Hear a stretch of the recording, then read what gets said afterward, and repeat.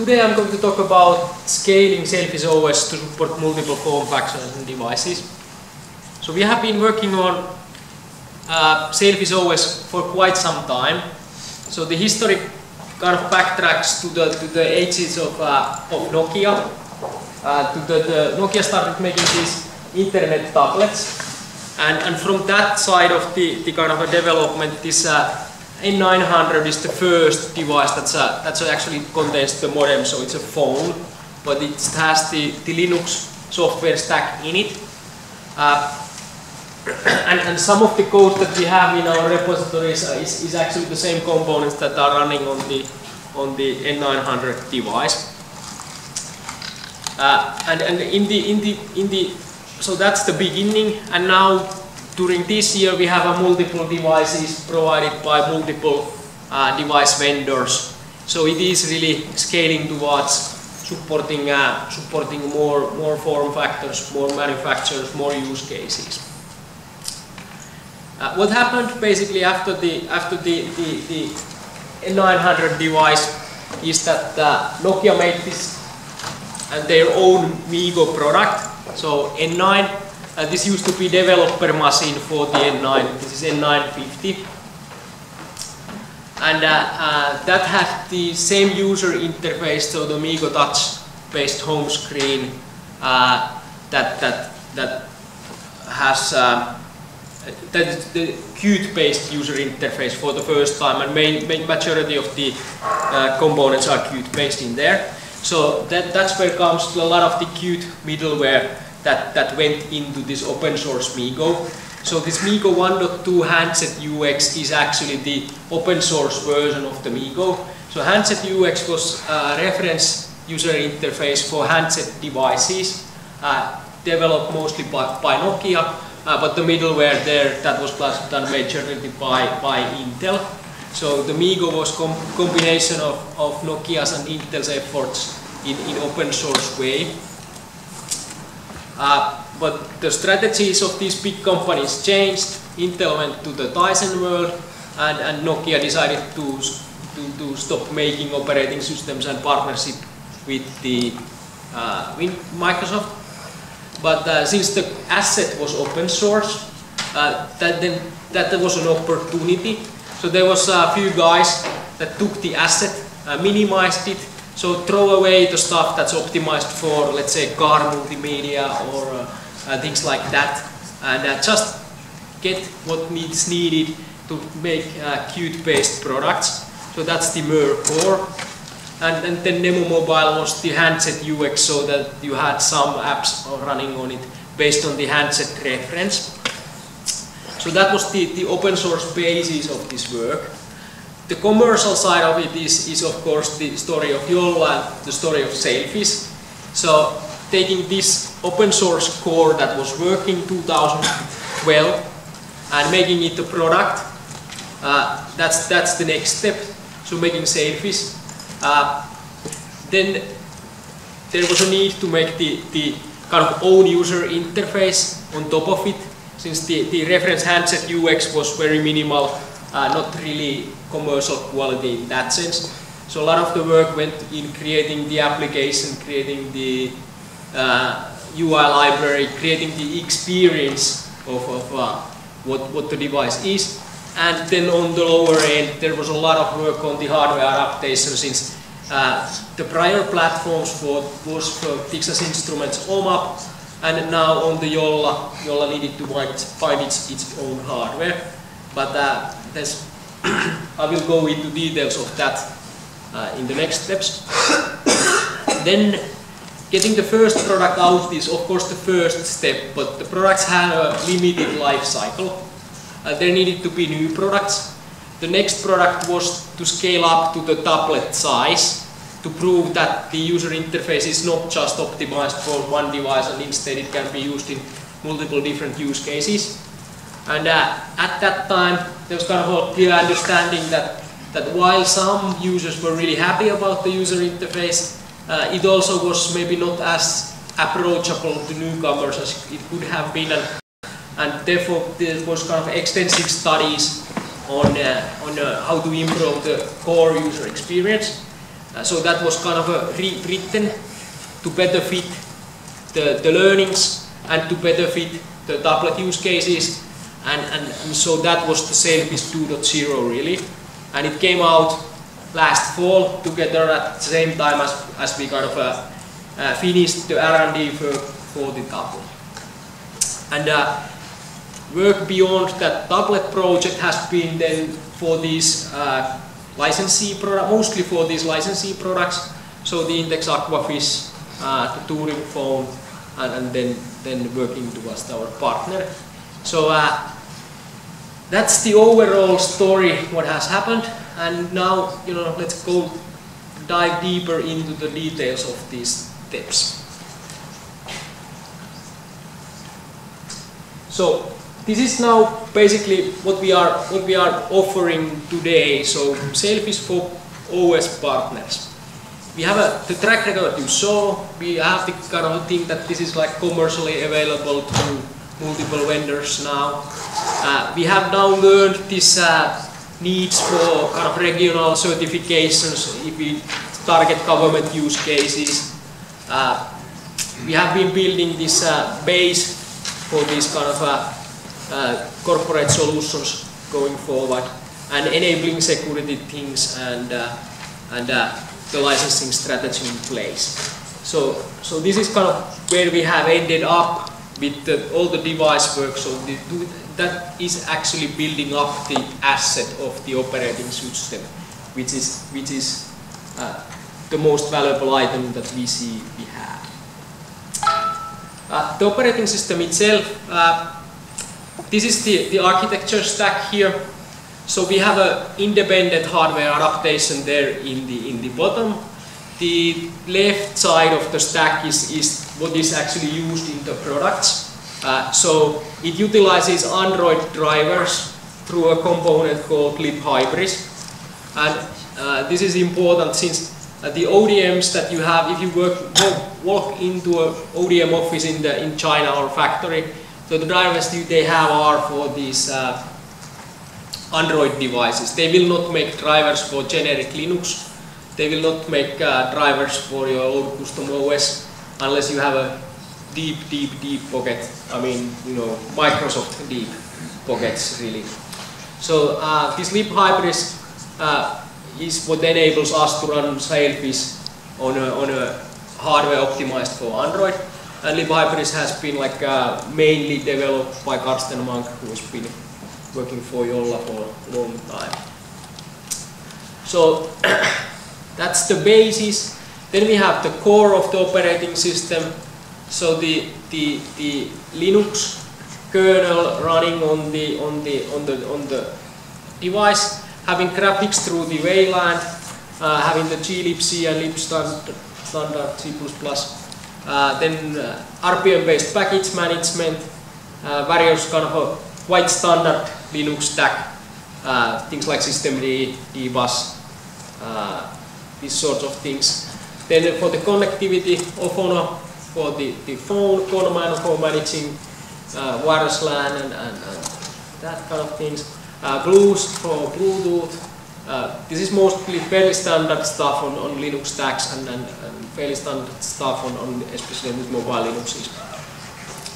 Similarly, multimedia, G-streaming, pulse audio, pretty typical things there. And majority of this core is open source and developed in Mer Git repositories. And most essentially, then Qt is the UI library we are having. We are at the moment with Qt 5.2, but we are still targeting to release Qt 5.6 during this year. And it is looking realistic target still. And then on the top we have the applications developed by Jolla, which utilizes the Silica QML library. Mine or yours? So many devices. Mute all of them. Okay, this one.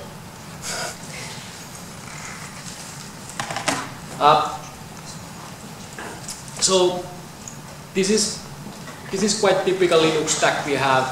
The QML apps is of course something that is not in the desktop Linuxes, but I think the people that try to make either mobile Linux or nowadays a lot of things that like these multimedia displays, like the ones you can find in cars or airplanes, or a lot of those things are nowadays written in QML. It's good for this kind of embedded use cases when you want to have a fluid touch-based UI.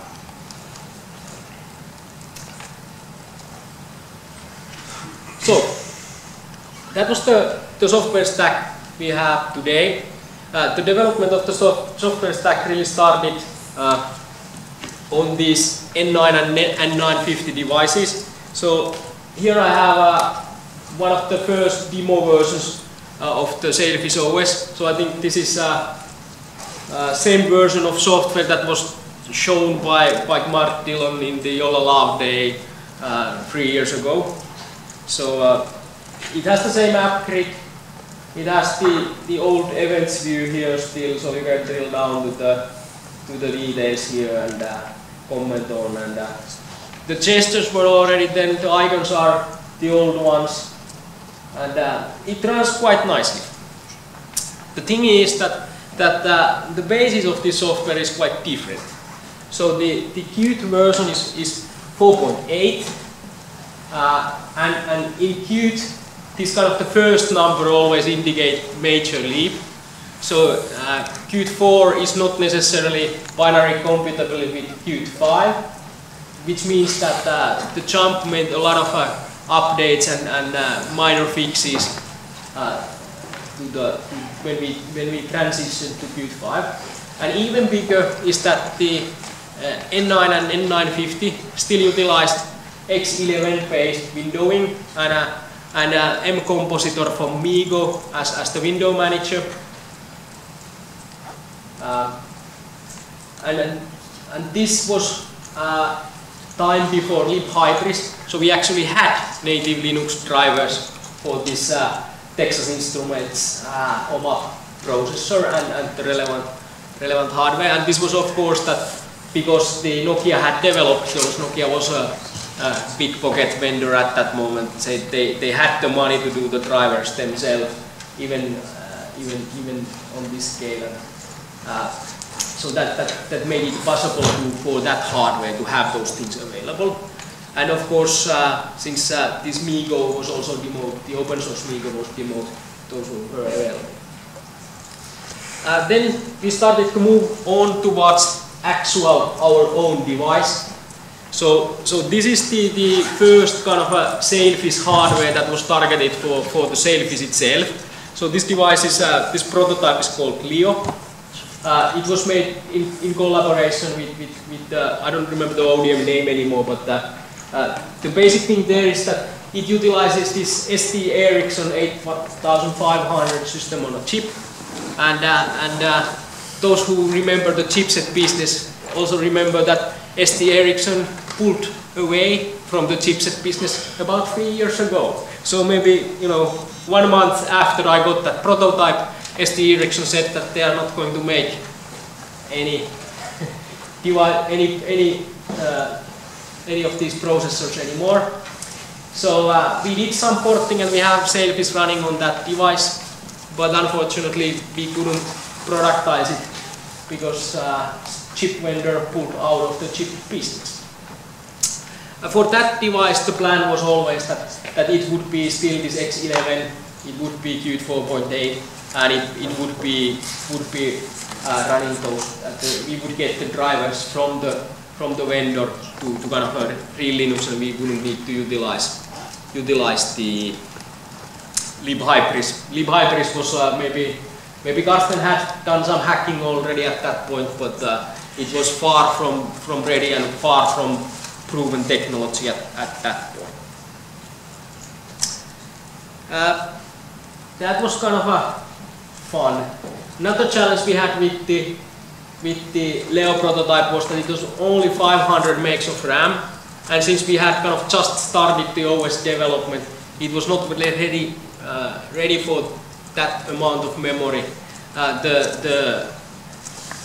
N9 and N950 had 1 gigabyte of RAM, so those prototypes run the OS much better. But when you kind of cut it down to half and you haven't had any time to optimize, it's totally a pain in the ass when you're trying to do a multitasking device and you can only run one application at a time.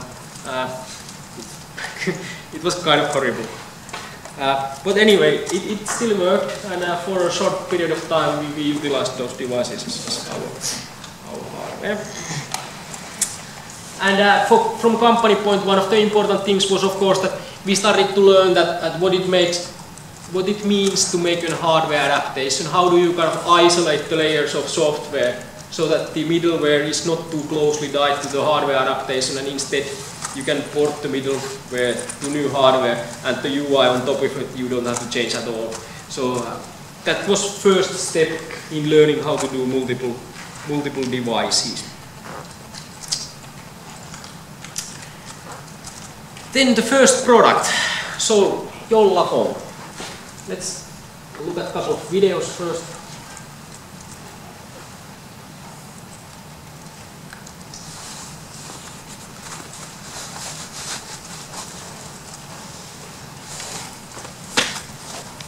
So this is now the Jolla phone running the Sailfish 1.0 user interface. So gesture based, fairly fluent.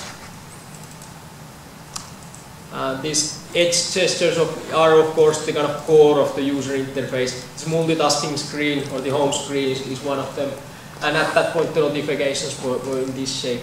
And the pulley menu is of course one of the kind of signature UI elements in our user interface.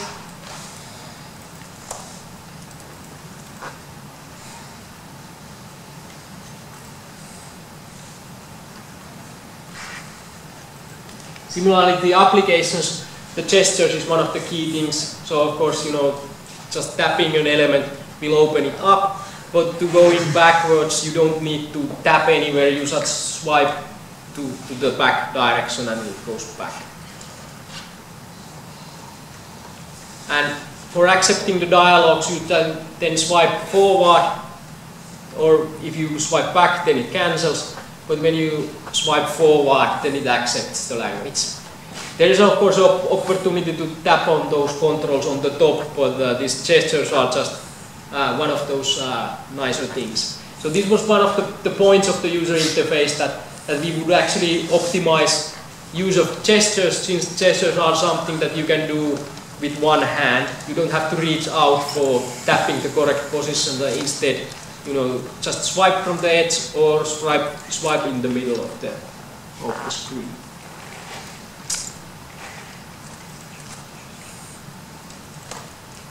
But so the first product, hardware. Now we are having a Qualcomm hardware dual-core processor. STE was supposed to be dual-core as well, but the N950 was single-core. It had a 1 gigabyte of RAM, and then one of the things that was kind of a bit of work or a bit of pain towards the ODM was this Tieto half concept. So the back cover is removable. It is identified utilizing NFC. So you can have different color back covers, and the NFC identifies it and changes the kind of ambience, so the background color and background image, and even like a profile on the phone. So that's one thing. Then we had the connectors behind the device, so that you can feed power to the other half. So it can be something like a keyboard or smart back cover in that sense, because with those connectors you can feed power and you can talk with the CPU I/O ports. And community did quite interesting back covers, quite many of those. But I think the concept was very interesting, but the device volumes was not really big enough for getting commercial level of back covers. But anyway, it was a really interesting concept, but of course it made a lot of work for the team as well. Operating system, so like I mentioned already, this was the libhybris now. we needed that to get the Android drivers working. We ported the OS to Qt 5 and Wayland.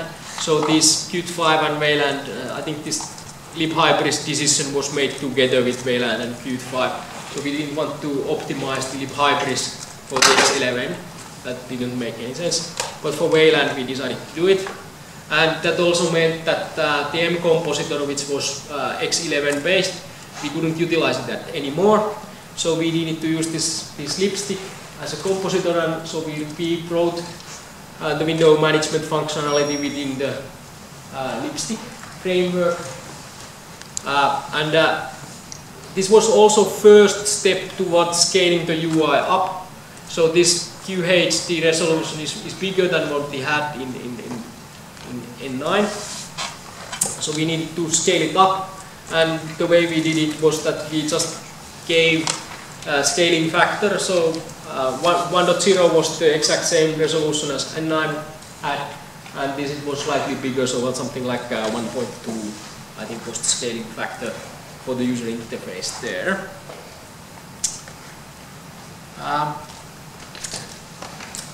We decided to go with the PTRFS file system. That's also standard Linux file system, but again on the newer side.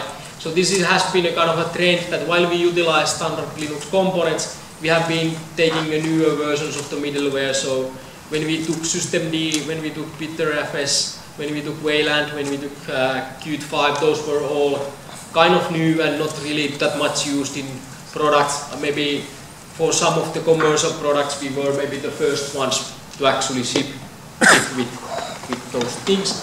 And some of these choices worked out nicely, and some of these have been challenging. So for the Jolla, the biggest challenge was to after the ST Ericsson change was to really quickly port the stack that we had developed to Wayland, Qt 5 and Lipstick, and get that up and running quickly, so that we can then develop the applications on top of it. And obviously, when you do that kind of major change quickly, that kind of takes your time, and you cannot implement the mandatory functionality that consumers are expecting the devices to have. So that was a big effort, but somehow drama-free in a sense that it still happened, and it happened quite quickly. In terms of couple of months, we had the new device and the graphics stack up and home screen up and basics done. Qt 5, that was maybe 5.1 or something was maybe the first version where we were shipping the device bit, and that was actually quite rough.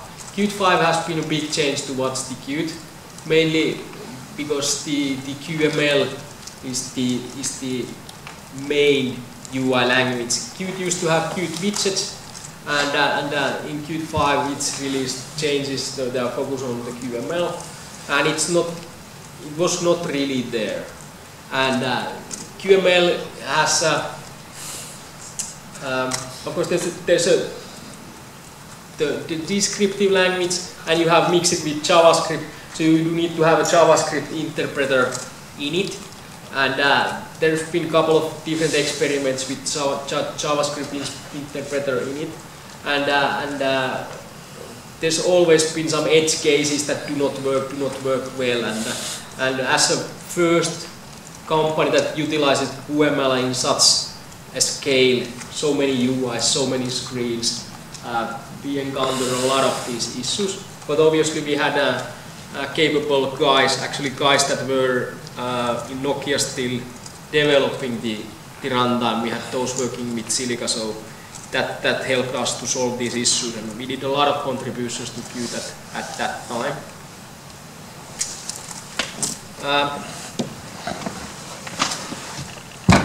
So what did we actually learn then? Well, we learned that the system needs, because the base system was package based, so every component, so if you have a Silica, it's a Silica RPM, if you have a Jolla Mail, it's a Jolla Mail RPM. So learning the correct level of granularity in this packaging, I think that was like the main thing. And learning that when we do demos, we need to package those demos as well, so that you can easily replicate the setup, so that instead of manually hacking the device, the demo setup is just a 1 RPM package to deploy the device, so you can get easily repeatable demos. And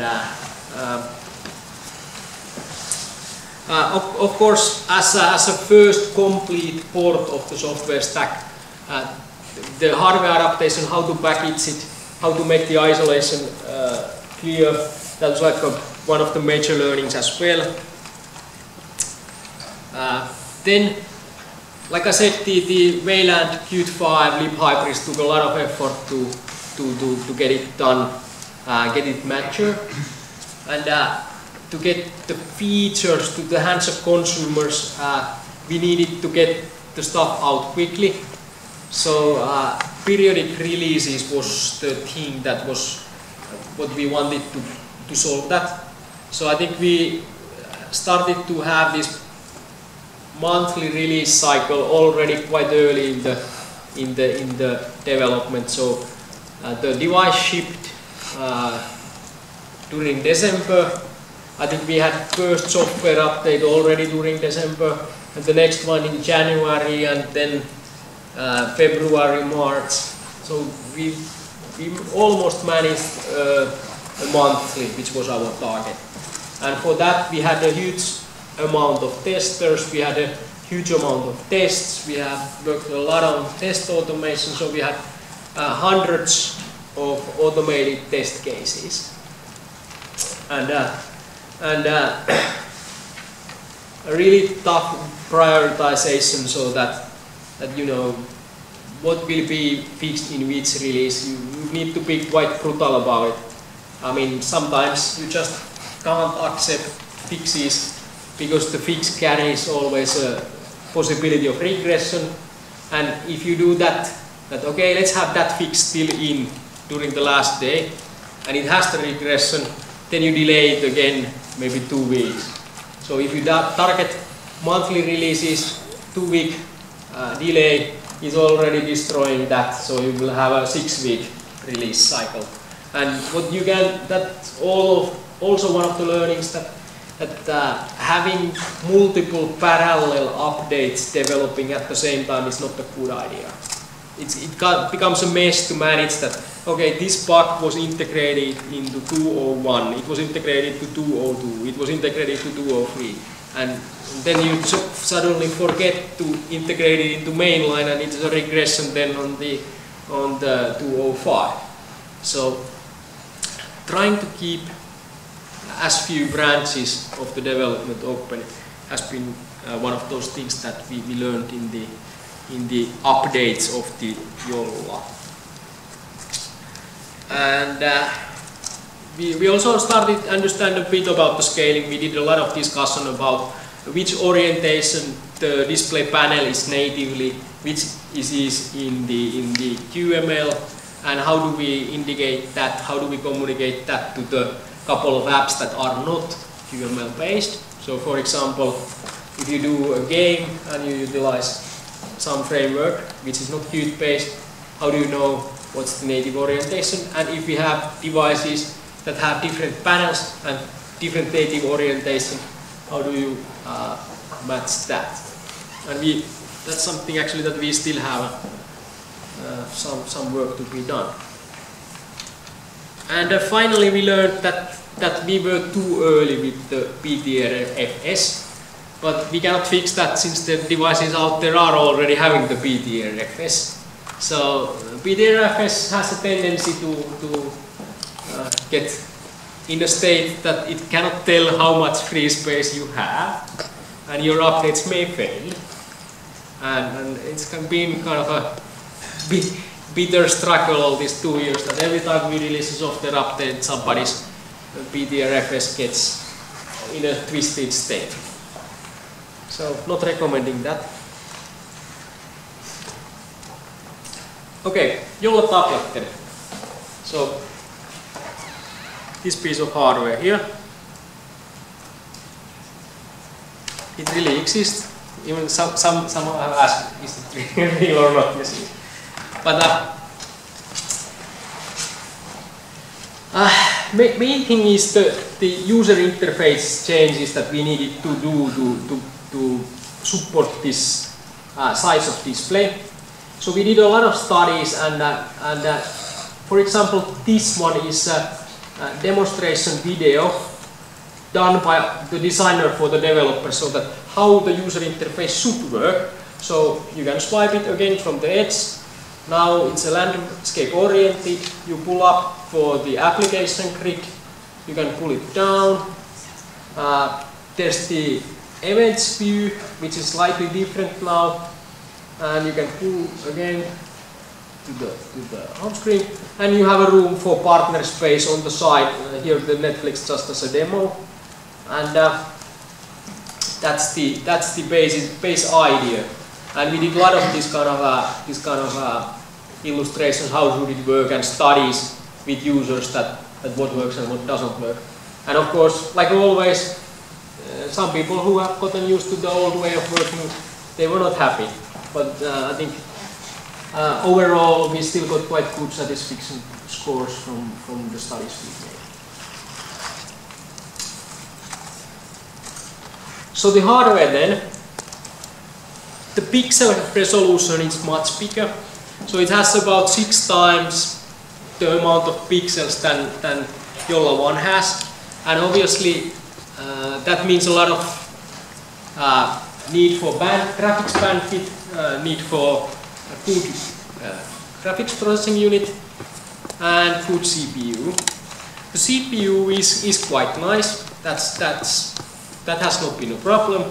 The GPU, on the other hand, then it's not as nice. I mean, this pixel count is just too much. So we had to do a lot of work optimizing the graphics stack to work on the tablet. And one of the major things that we did was utilize this hardware composer. So while the graphics stack in general is OpenGL accelerated, the hardware composer utilizes some 2D acceleration features, as far as I understood, more directly. So it's a little less burden for the GPU. And we did rewrite the browser graphics rendering pipeline to utilize this composer as well. So the browser, which has maybe the most problems with the big screen, because it is really random bitmap that we have no control over. I mean, we cannot control the web.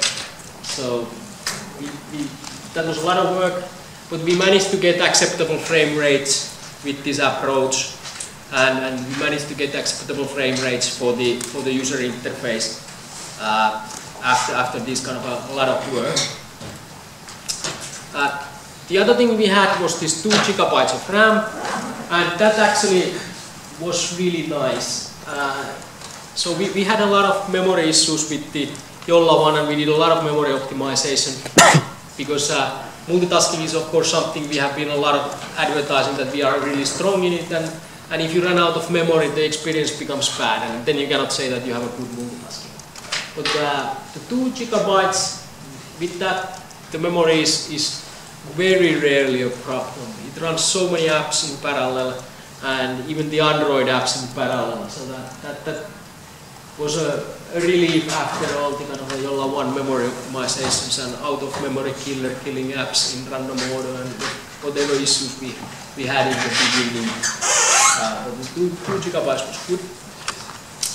This x86 was a mixed feelings about it, because Sailfish apps, it's great, they run nicely. It was not a huge pain to port our components running on x86. There were some issues that some cases, you know, some variables in ARM they are initialized to 0. Maybe on x86 they weren't, or something like that. Really tiny. So one assumption here or there might be differently in the middleware. So a couple of use cases work differently. But in general, most parts it was just recompiled and it worked. So that was nice. The pain comes from the Android runtime. So as you know, the Android applications themselves can have native parts. And if the Android application has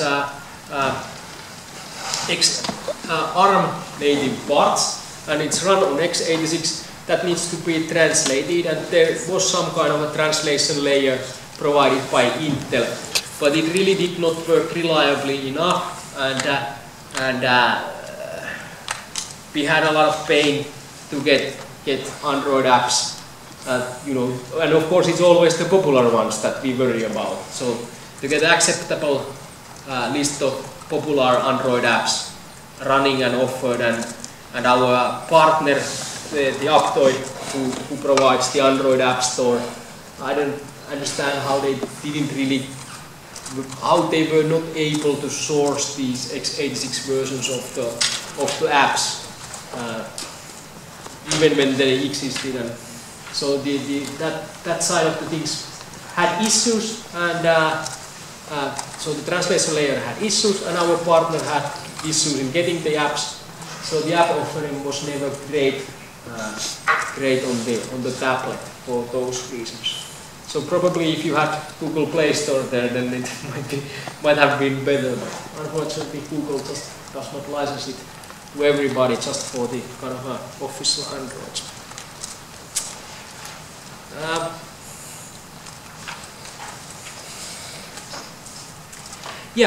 One of the other kind of challenges was that we utilized different ODM for the hardware. So whenever you start working with the ODM, so the manufacturer in Shenzhen, there's a certain process how they manufacture these things.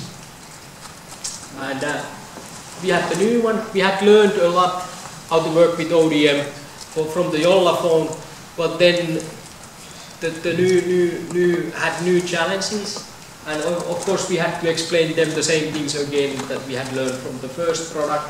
And you know, our hardware adaptation chief Marko Saukko probably had quite a lot of miles in his Finnair Plus card, flying to the Shenzhen and sorting this out and flying back to Finland again. So if you can work with the same ODM, please, that's a good idea.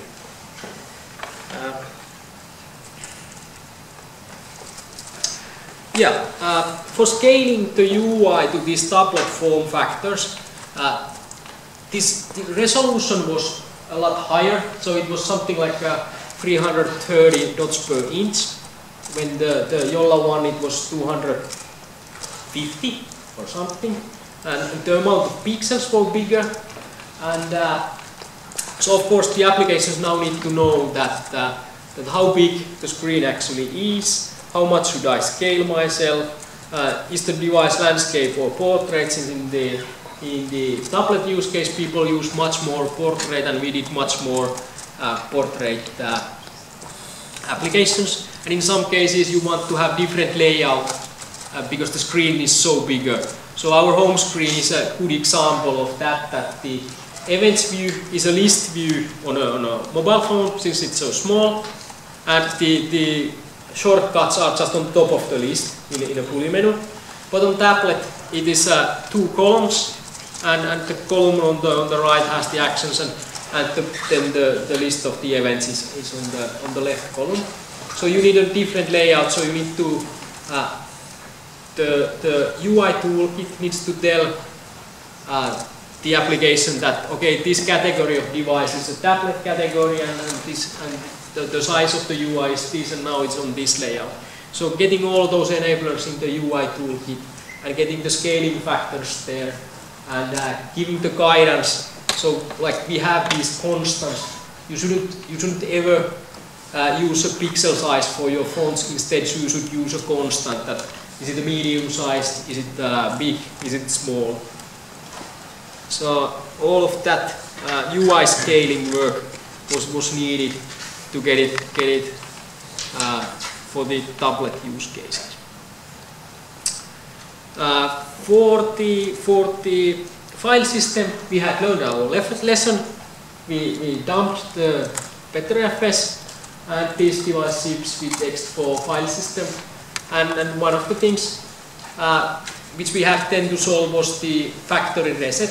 So one of the good sides in the Betterafs was that you can make snapshots, and you can go back to a snapshot of the file system state.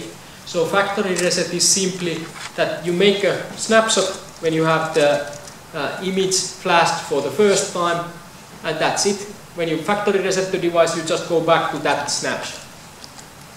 On ext4 that was not possible, and instead we just utilized the backup partition or restore partition there, and when you do factory reset, it just installs the image from that partition. So it consumes more space and more kind of a brute force type of solution, but works, and ext4 has been reliable in the products since, so we're quite happy that we dumped the Betterafs and have a trusty base again. Of course, tablet has a slightly different configuration, so we took our first steps toward variant support in the tablet project, so that it has a, there's no point in including a phone application in a tablet, which of course you cannot call it. It doesn't have a cellular modem, so learning a bit about that was important. After the tablet, we had the Jolla-C, and we had the Intex Aquafish. So back to phones again.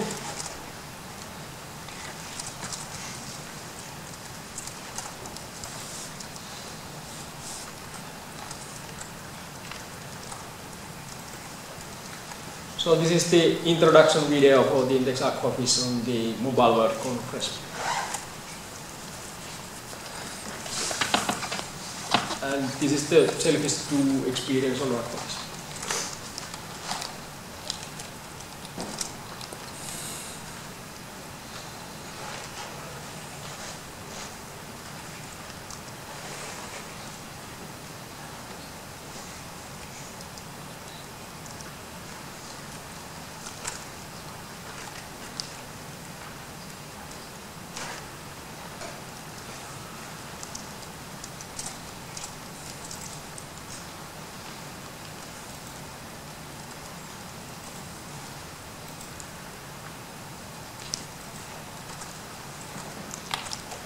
So the hardware then, so basically the hardware is almost the same in both Aquafish and Jolla-C. So there's a slightly different radio bands because India has different 4G bands. Not all the same. Some are the same, but some are different. But mostly it's the same apart from the back cover and the packaging and then the software contents. So we have a 720p display, so slightly bigger than Jolla 1, but still the difference is not huge. We have a FM radio hardware built in. We have another Qualcomm chipset. The Jolla 1 had also Qualcomm chipset, so we had kind of learned the Qualcomm chipset working quite well. So it was not a dramatic change, even though it's not the same chipset. 2 GB of RAM, so that's nice. And dual SIM support.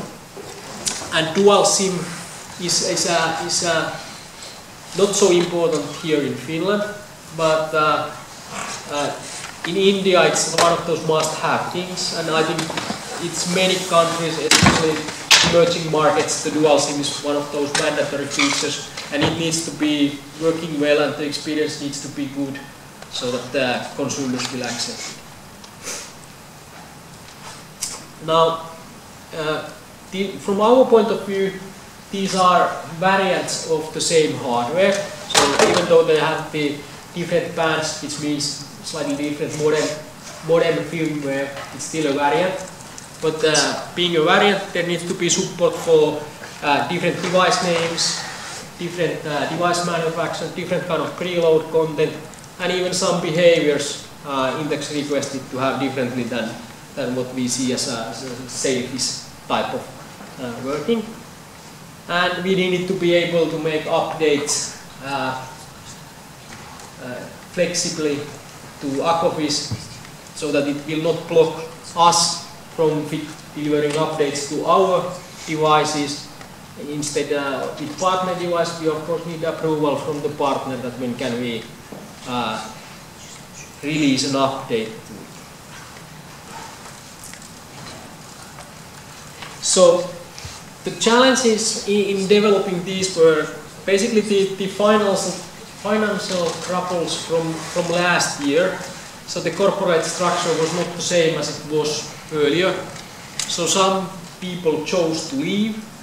So we lost a lot of competent engineers at that time. And the discussion with Intex was of course challenged because the schedules we had promised and the scope of features that we had promised had to be renegotiated. Of course, we got the thing settled down and started working on it, so that happened. But anyway, it was a big challenge at that point. And this was the first partner device that we were making, and we had not prepared all the variation points in the user interface. So these names, manufacturers, Bluetooth names, when you connect to MTP, what name does it give, the behaviors, we all had that configurability needed to build into the operating system, and it needed to be built into the build infrastructure. So you needed to have repositories for customer content, you needed to have options of including or not including that in certain builds. You needed all that kind of infrastructure, and like usual, we learn by doing. So we did something, we made it, ultra configurable. So you could, well, maybe not every bookmark as an individual file type of thing, but really we went far to that end, and then we kind of started to learn and a little bit grouped them to more same bits and pieces, so that a browser configuration for partner would be one package, preload content would be one package, and things like these. But anyway, we needed to learn those and have the configurability in place and how to do it flexibly. And when you do it this once, you must have easier way to do it the next time. So getting that in a repeatable way.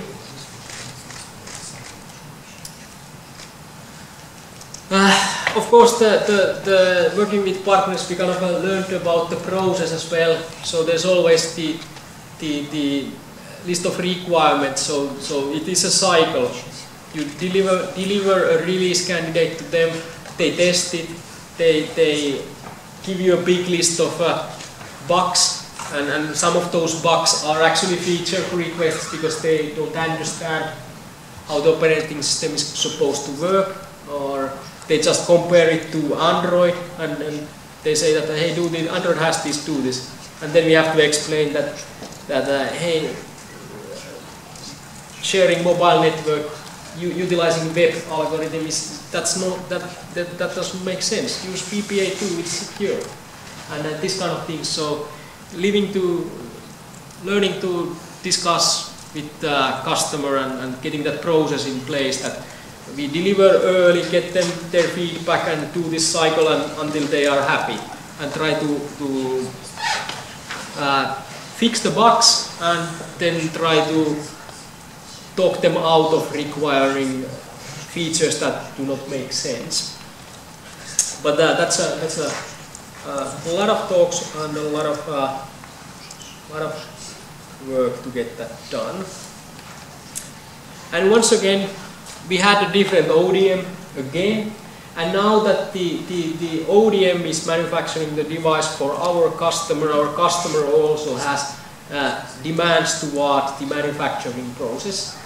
So we had to learn the kind of testing process they had in place for the factory and have the necessary enablers in place for the testing.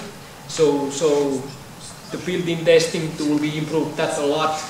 Added the tests for durability and things like that, and those are good things, and they are useful. And we also added this a special factory testing mode, so that in factory we provide them different images than we utilize ourselves. So the first time in factory the device will put in Chinese, it will skip all the tutorials, it will start the testing tool automatically, so that the manufacturing line worker just needs to run the tests with the device, and if it's all green, then then she will just factory reset the device and put it in the box. And if it's not all green, then the device will be inspected if there is an issue. But that reduced the time it took to test one of these devices in the factory considerably. And again, it was important learning and will help us with the next devices we work with.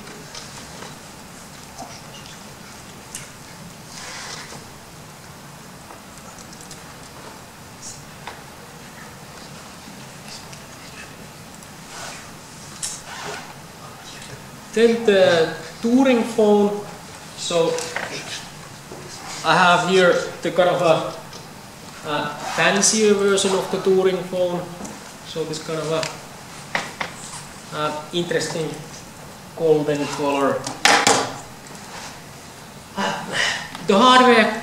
The chipset is actually quite close to the Nexus 5. What Nexus 5 has, but the fingerprint sensor is something that's new to us. The display is full HD and 5.5 inch, so again driving a bit bigger display, but the chipset is fast enough to drive full HD, so no problems there. 3 GB of RAM, and first time for us is 13 megapixel camera. Then for the operating system side of the things, we really needed to rewrite the device lock code to support this fingerprint sensor, and we really needed to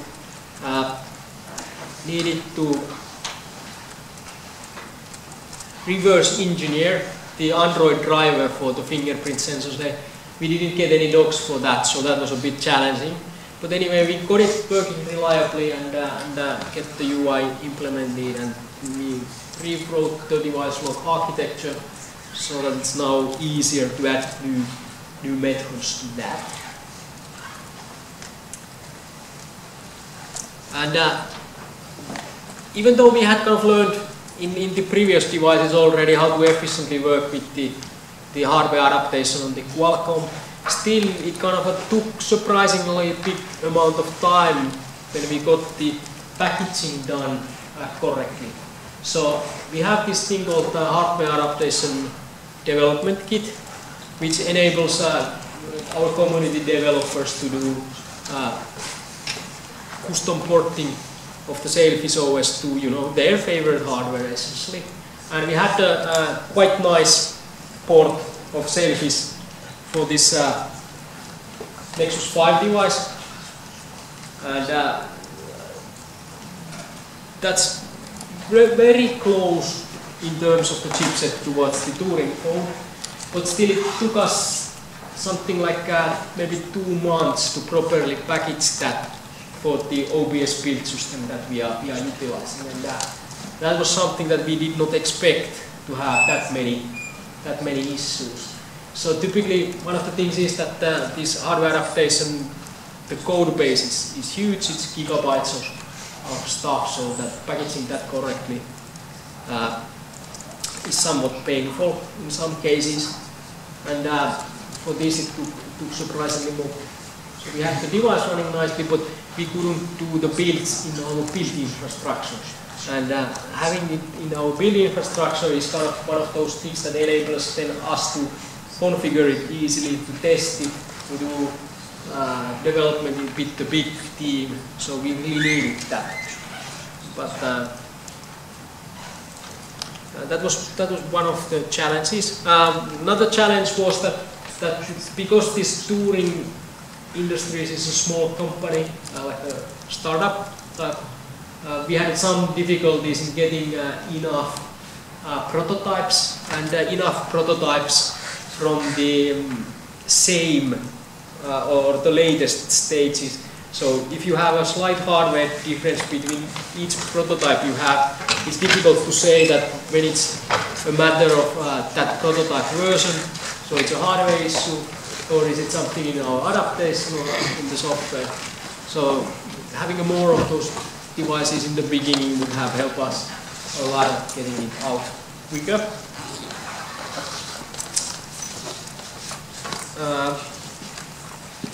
Then finally, with this phone we are working on upgrading the Bluetooth stack. So it has been a requirement from the customers to support the Bluetooth low energy. And the Blues stack we have in earlier products didn't support that. So we now need to learn how to live with two different versions of the Blues, so that we can have a Blues 4 in the older products and Blues 5 in the newer products that will be certified for Bluetooth low energy and Bluetooth 4G low. And that's work ongoing, and I think we have the approach right, but we have not shipped it, so I'm not going to brag about it yet. But the important thing for this device. So how do we do this configuration? I already mentioned that the hardware adaptation is kind of independent, so you can have the core OS, Sailfish OS, Sailfish OS core on top of any hardware that kind of is done according to our hardware adaptation guidelines. And to prove that point are the devices that you saw here, but also there's about 40 community ports already available. So this approach really scales to different hardwares. But on the top, the thing that is that how do we customize these releases to different variants, different customers, different form factors. So we have now this configuration API. So essentially certain way of packaging features that are needed, and then the necessary tooling in our build infrastructure to to pick features you want. So we have a tool called Imager, and it is really so that I can just pick up that do I want Exchange support, do I want Android runtime, and then say to the Imager that make an image out of the options that I have chosen. And currently, on a higher scale, these are the kind of things that we support. So super apps or the partner spaces. For example, the Index phone has this Ghana music player in the partner space, so you can always swipe to it. Our own device doesn't have any partner spaces, and depending on customer, there might be 1 to 2 partner space apps on the site. But anyway, you can configure that based for customers. Then you can configure which ambiences. So you have what background pictures, what color, what sounds are included. Then you can configure the preload content. So what pictures appear in the gallery, what videos appear in the gallery, what are the browser bookmarks, and then what pre-installed apps there will be. So there's not much Android apps, or our device doesn't have it. Jolla-C has here maps, but the Index Aquafis has maybe a couple of Android apps, and then Touring has their own, so you can configure those. And then some different behaviors like default times or certification data, photo format size, and these sort of things. And it's basically all package based. So based on the configuration you choose, different packages are installed, and typically the package contains, for example, browser bookmarks. They are a JSON file. So the package, the RPM package just installs that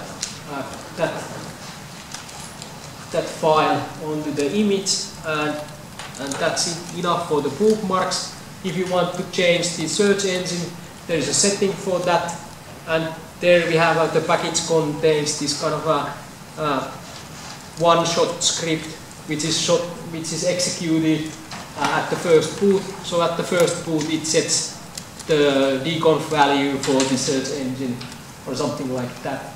And typically all of these follow the same pattern, so installing some files to the device, potentially running simple scripts in the first boot of the device.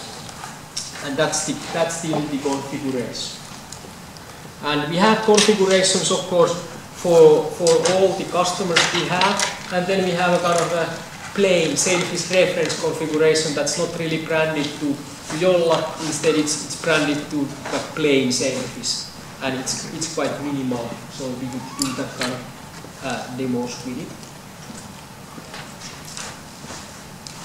Then we have the optional features. So these are mostly licensed content. So it depends on the customer if they want it or not. So for example, in the Microsoft Exchange support, if you want to have it, you do need to pay patent fees to Microsoft. And if you don't want it, then we can just leave it out, and then you save some money.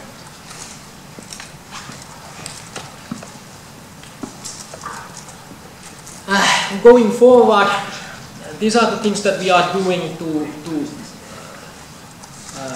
go more towards the business-to-business use cases. So these are identified by our customers already, so that you might want to make a more closed version of the device when it is for a particular more narrow use case. So when it's not, idea is not to have it as a general purpose operating system for customers. So then you might limit out things like having store, having Android runtime, having a developer mode, having side loading of apps. Then there's the device management. So for example, the Exchange protocol supports some options for device management. It can enforce having a device lock enabled. It can enforce some password complexity and these kind of things. So we are working on adding those options from the Exchange protocol. But in addition, there's the mobile device management solutions in general. So this is and then there's a kind of different kind of levels. Some of those specs are really tight, so that the device management can control basically anything on your device. And in some cases, it is like remote wipe, remote device lock, find my device type of functionality. But anyway, working there, getting those hooks in place to the operating system.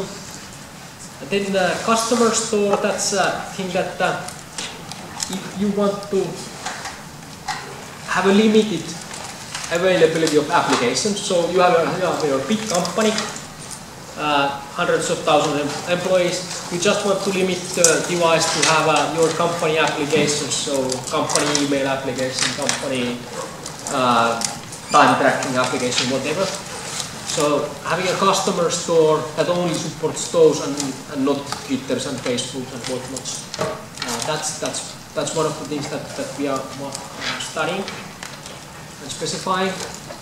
And then allowing custom encryption algorithms. So this is something that, for example, in Russia there's the ghost algorithm that's like the thing that is government approved. And allowing these kind of implementations is needed depending on areas where you work on. And finally, security is something that we need to address more and more. So keeping the kernel and the components up to date with CVE fixes rapidly. Working on the file system encryption, so when you lose your device, or if you lose your device, the stuff you encrypt it and nobody can access it. VPN support, so you can access corporate networks, or even maybe some universities might have that as well. Then boot and flashing security, this is kind of interesting that quite many of the Android devices out there actually don't really prevent flashing of custom images